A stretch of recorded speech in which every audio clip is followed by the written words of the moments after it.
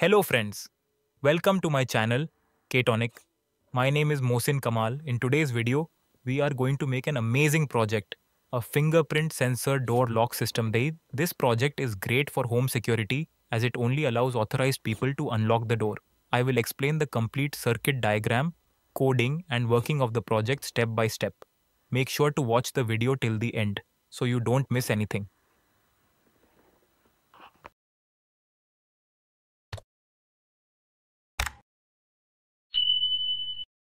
A few days ago, I made a video in which I used RFID and a keypad.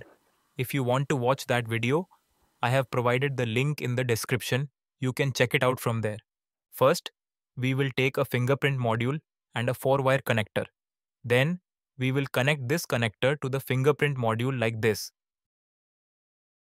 In this, starting from the right side, the first wire is VCC, black wire is TX, next black wire is RX, and the last wire red is ground.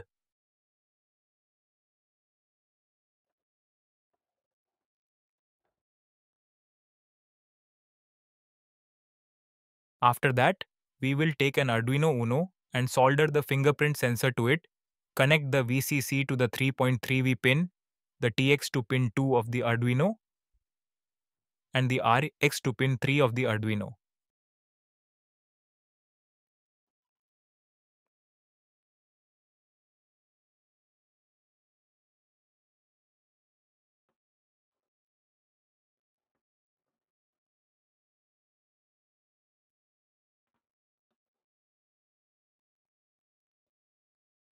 Now we will connect the Arduino to the computer to upload the program. First, open your Arduino IDE software. Then go to the File menu and click on New Sketch. After that, go to the Tools menu and click on Manage Libraries. A search bar will appear. In the search bar, type fingerprint sensor and search for it. Once it appears, install the library. After installing the library, go back to the File menu and click on Examples. Here, you will see a folder named Fingerprint Sensor Library. Open it and look for the example file named Enroll. Click on the Enroll example and a code will open. Upload this code to your Arduino board.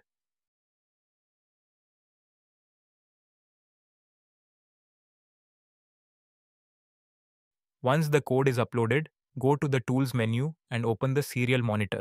In the Serial Monitor, it will ask you to enter an ID for the fingerprint. This ID can be any number like 1, 2 or 3, depending on how many fingerprints you want to store. If you want to store only one fingerprint, you can stop after adding the first one. But if you want the door lock to open with multiple fingerprints, you can add more fingerprints by assigning them different IDs.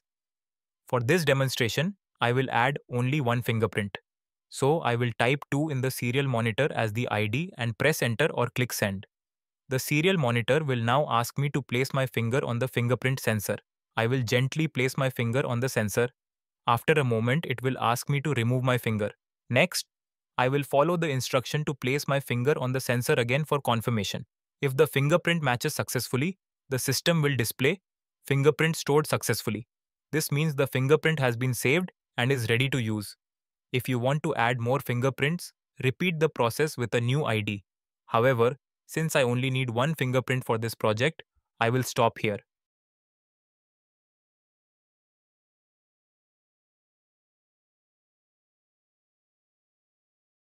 Now that the fingerprint has been added successfully, let's move on to the main code.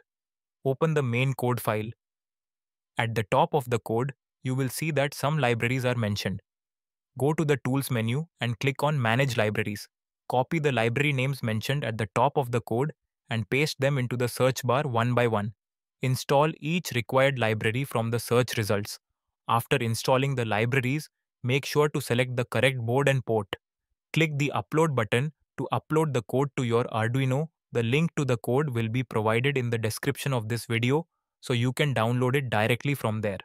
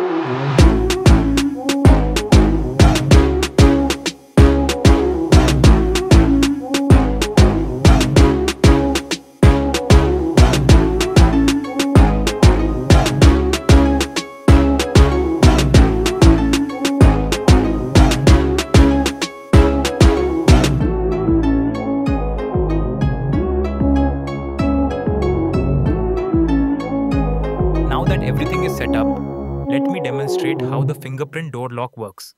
Place your enrolled finger on the fingerprint sensor. You will see the sensor light up as it scans your fingerprint. If the fingerprint is recognized, you will see a message on the OLED button door open. This will trigger the servo motor to rotate, unlocking the door.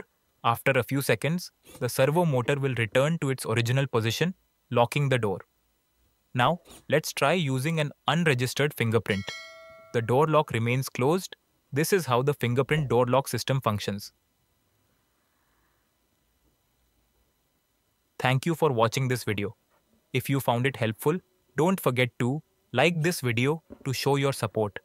Comment below if you have any questions or suggestions. Subscribe to my channel for more amazing DIY projects. And don't forget to press the bell icon so you never miss an update. Also, share this video with your friends who love electronics and Arduino projects. The link to the code and circuit diagram is in the description, so check it out. See you in the next video.